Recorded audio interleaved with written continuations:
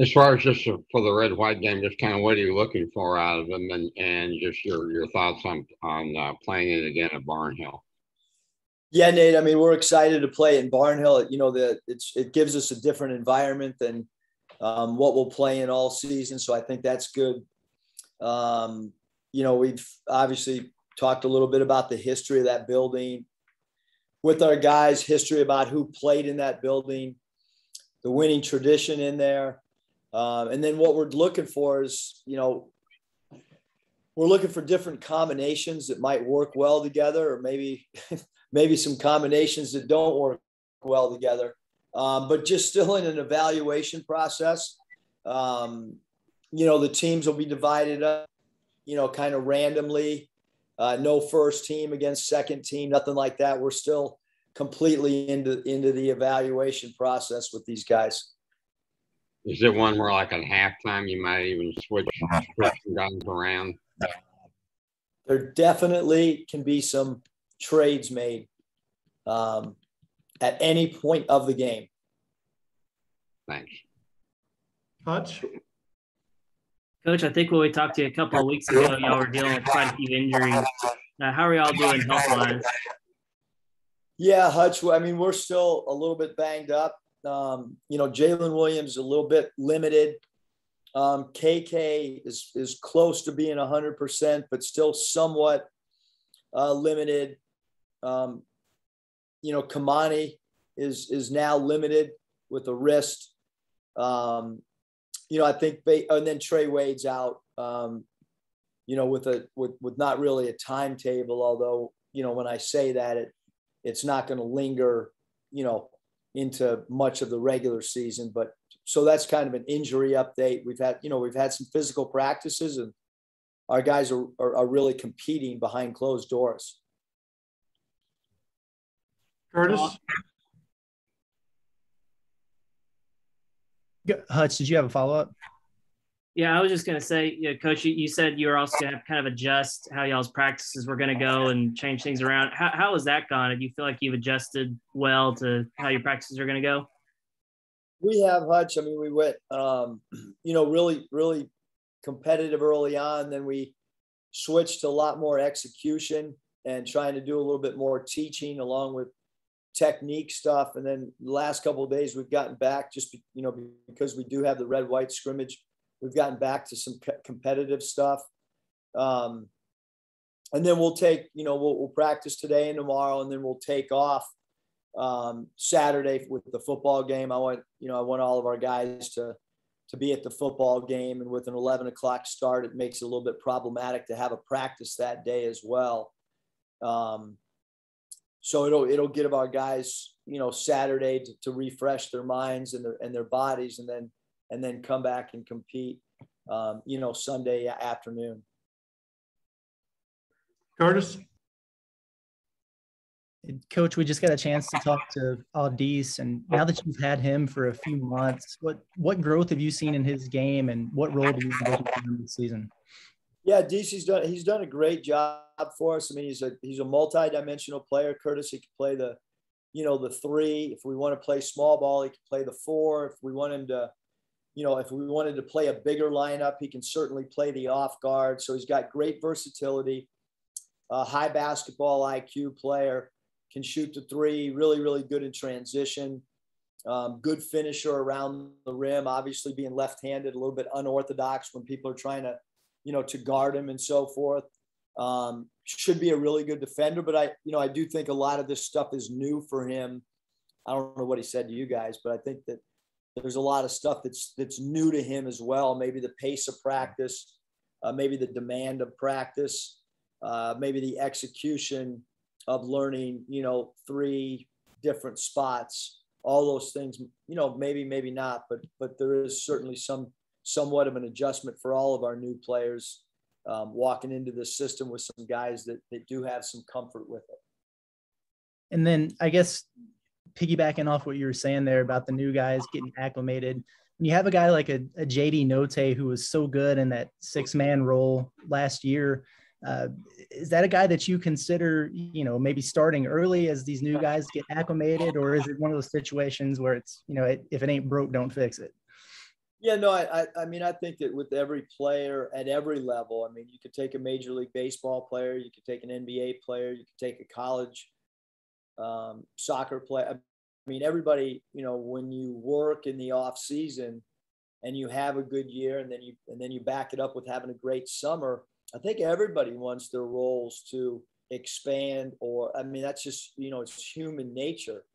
Having said that, I mean, he was, in my mind, the best six man in the country, certainly in a league, recognized him in this league's as good as any league in the country. So I don't know why there would be many more guys that came off the bench and had a bigger impact than JD. So I think it puts our coaching staff at ease, knowing that a player accepted that role and thrived in that role. But I also think that, you do need to reward players that have, earned the right to be a starter. And right now, I mean, he's one of our best players. So, still a work in progress. It's still way too early to determine who's starting and who's not starting. Thank you. Bob? Hey, Eric, how you doing? What's up, Bob? You guys playing in Barnhill 2 years ago. Obviously, we're back in Walton last year. What made you decide to go back to Barnhill for the red-white game for the second time in 3 years? Yeah, I just thought that, the environment was really, really cool. I think that there's, a section of our fan base that has been in there and remembers it and would like to get back in and see a basketball game in there. And then I think there's another group of our fans that have never seen a basketball game in there. And so they might have heard about it through a grandparent or a parent. And so I think that makes it cool and unique. And, look, we still have 2 exhibition games that'll be played in Bud Walton. So we're going to get, 80 minutes of play where we're familiar with the surroundings. I think it's, been well documented that, the 2 years I've been here that we don't practice much in Bud Walton. We have a beautiful practice site. I want to use all the baskets over here in our performance Eddie Sutton Performance Center. So I don't think that we're missing, the lighting or any of that stuff. I mean, it is what it is. I think it's a great environment for us to play in a unique place that we'll only be able to do one time, over the next 12 months. So I think it's good for our guys to play, with a different background as well than what we'll do all year. Yeah, Mike said you guys will probably announce your exhibition games maybe shortly after this, but I know whoever you're playing, you're going to crush them if you want to. But how important is it with so many newcomers? How important are those exhibition games? Are they a little more important now than maybe they would have been, 10 years ago or something?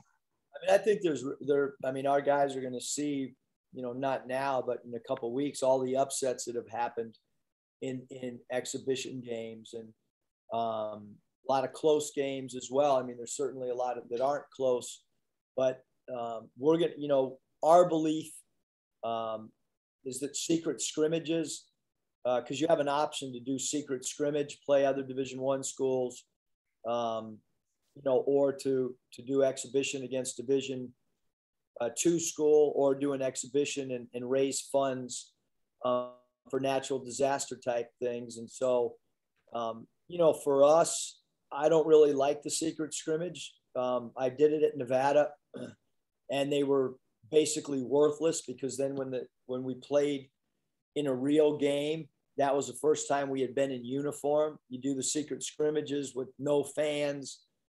They might do segments of base. So it's not even it's a useless environment, in my opinion. And actually, I thought it hurt our teams at Nevada. And when I was an assistant coach at other programs, I thought the secret scrimmages didn't help, they hurt. Again, that's just one person's opinion, because they're really popular with other coaches. But I like our guys to play in front of fans and be in a game-like environment to get them ready, for the regular season. And I agree, because that way we can cover them. You got a lot of players that have played a lot of games in big arenas. I'm sorry. I would have let you guys cover a secret scrimmage, although the NCAA wouldn't allow it. But, as far as we were, you guys could have come in. Okay, well, I'll keep that in mind. But you have a lot of older guys that have played a lot of games in the ACC or different leagues. But how excited do you think some of these older guys are, like maybe DC or Chris Likes or whoever, because this is going to be their first experience playing in front of the Arkansas fans as Razorbacks? No, I'll tell you, Bob, I think it's a group that's excited. I think we do have some guys that have played in some big environments, but I also think that not necessarily Sunday, but I think opening night, I think there'll be some angst with some guys. I really do. I think that, there'll be some nervous energy for a lot of the new guys. And sometimes that's good. And sometimes you got to temper it. But I think that, the red-white game prepares us a little bit. We'll do a game-like day, meaning, we'll do a walkthrough earlier in the day. We'll have a meal together. It'll be, a little closer in time proximity than a normal day because of a 2:00 start. But I think it's good for all of our guys. The guys you mentioned that Andrew asked you about, they're still a little banged up. Are all those guys going to miss the game, I assume? Like Kamani and KK and Wade, obviously. And is Jalen going to be able to play? Jalen Williams? I think Muss is frozen.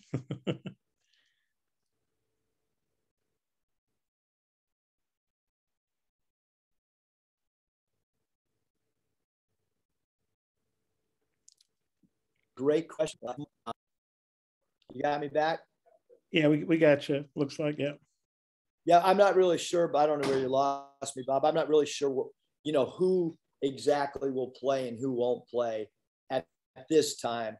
Kamani's practiced, every day, and today he's going to be held out. So I don't know what, and then we also have the off day on Saturday, for guys to heal up a little bit as well. Trey Wade will not play for sure. Hopeful that Jalen Williams will play a little bit. I'll probably limit his time as much as the training staff will. And then, KK, we would expect to be in uniform as well. I guess it's Trey Wade out, Kamani game day decision. Okay, I might have a couple more, but I'll turn it back to Mike because I'm sure there's other people, of course. Dudley? When I talk to high school kids and the kids who've gotten out of the portal, they talk a lot about how specific you are about how they would play in your system and using analytics and all that. Talk about that factor in recruiting and how it seems to really, play with kids. Yeah, Dudley, I think that, everything that we do here, we try to, emulate the best, and the best is the NBA. A big role that Clay Mosier has is he ran the analytics department for the LA Lakers. So when you can have someone on staff that ran an analytics department and was in charge of it for an NBA team, and then an NBA team like the Lakers organization, and then Hayes Myers did a lot of analytics for us at Nevada. My son Michael does a lot of analytics. Coach Ruda does analytics, and we have all these different formulas and different ideas that we kind of bring to the table from an analytics standpoint. Mike Econom, same thing. He's a guy that, was with us at Nevada, Texas A&M, came back. He adds another dimension to the analytics, but, we use it with our current players. We use it in recruiting. And it's just a big part of what we believe in. The game's evolved from an analytics standpoint. And I've tried to study it myself, whether it's through articles, whether it's trying to pick somebody's brain like Billy Bean. I think that, you've got to grow with the game, and analytics has become a huge part of the pro game, and it's slowly but surely making its way to the collegiate game. You mentioned analytics. Obviously, what has been other factors that's allowed y'all to have so much success with top 100 kids and things like that?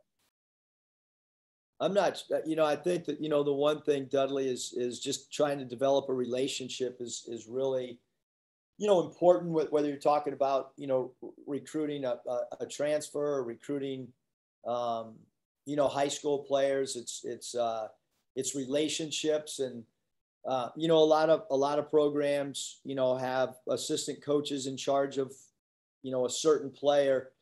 I think it's my job to take the lead on all recruiting. And that's, it's time consuming. Last night, from the time I got in the car until about 9:45, I had very limited conversation with my wife or my daughter, Mariah, but that comes with the job, and recruiting's 24 hours, 7 days a week. And, I think it always comes back to relationships, and then it always comes back to, other factors, style of play, what your program can provide, what happens when a player's done, what's his next step in his career and life look like. So I think there's a bunch of things, Dudley, that come into play. Awesome background too, by the way, Dudley. Appreciate it. Scotty. Hey, Coach, I'm curious what's jumped out to you about Jackson and, what kind of a role you might envision for him, if he continues to grow. Yeah, Scotty, he keeps getting better. I mean, he, he really truthfully should be an incoming freshman. He obviously reclassified up. A guy that we had great belief in when he was, coming out of high school. Really, really, really good shooter. Continues to evolve defensively, but he's got good length. He can rebound the ball for his position. He's no maintenance to coach. I mean, we've all really, really enjoyed coaching Jackson. He's trying to learn. He's bought in with 2 feet. He's a guy that can stretch the floor out for us, Scotty, and he can play 3 positions. So I think because he's learned our offense and done a good job of knowing 3 different spots, because he's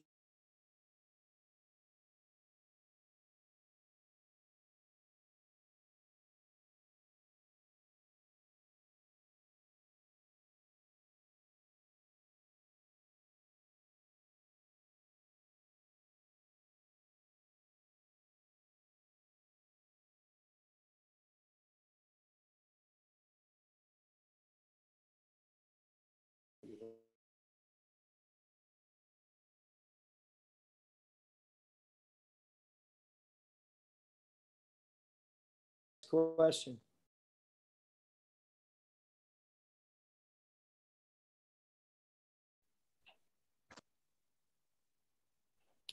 Any questions?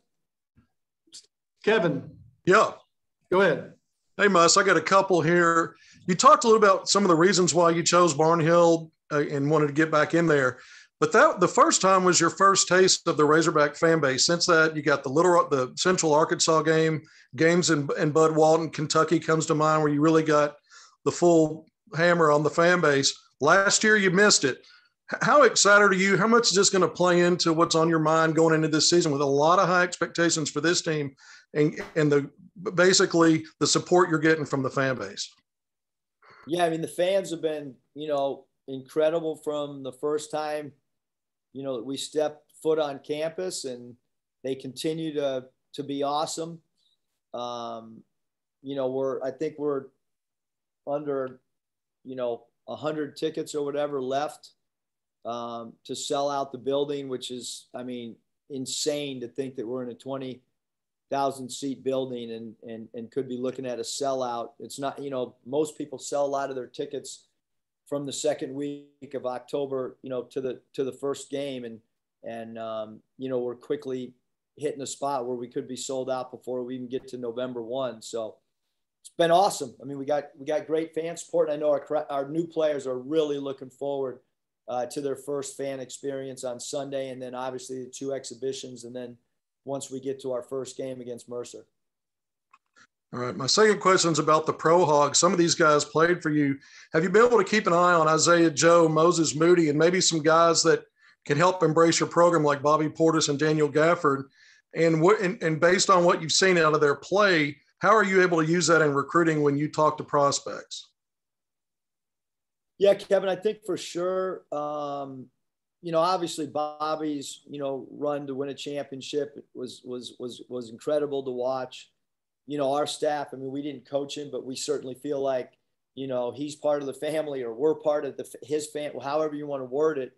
It was great to have him at a football game. Daniel continues to play well. He continues to improve.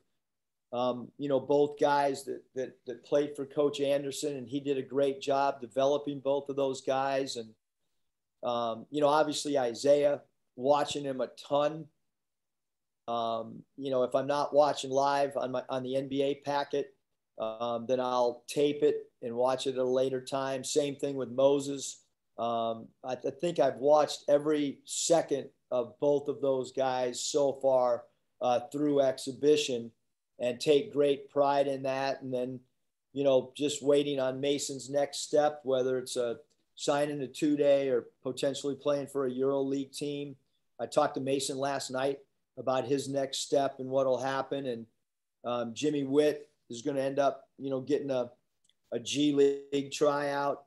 He just got his deal solidified, or is in the process of finalizing that to get a G League tryout. So just, you know, great pride in all the guys, whether we coached them or not.